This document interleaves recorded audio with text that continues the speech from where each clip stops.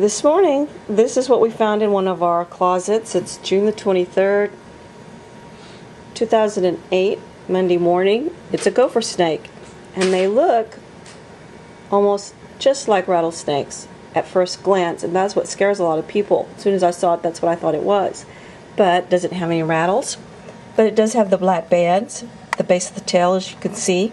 It will also mimic a rattlesnake when it goes into defense mode. It will coil up, it will strike, it will even hiss, and it'll even wave its tail and make a rattle sound with its hissing. And it did this a while ago when we were getting it out from underneath the shelf.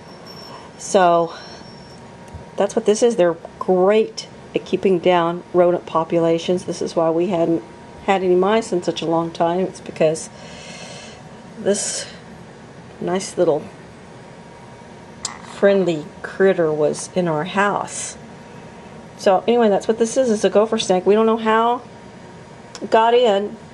Might have come in the door, underneath the door when we had it open, or not closed well. We have absolutely no idea.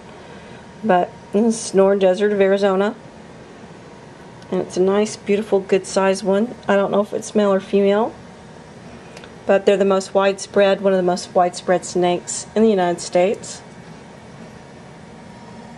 Beautiful, beautiful gopher snake. We're going to release it again underneath the house. Hopefully it won't find its way back in. It'll just stay down there and eat all our mice.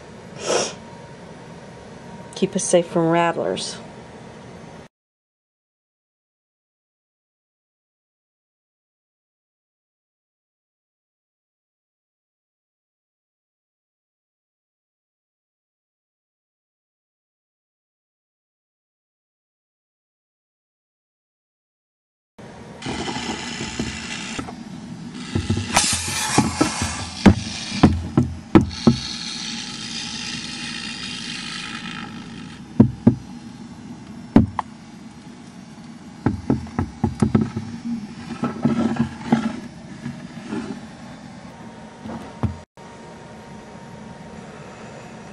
I have no idea if that struck on the glass or what.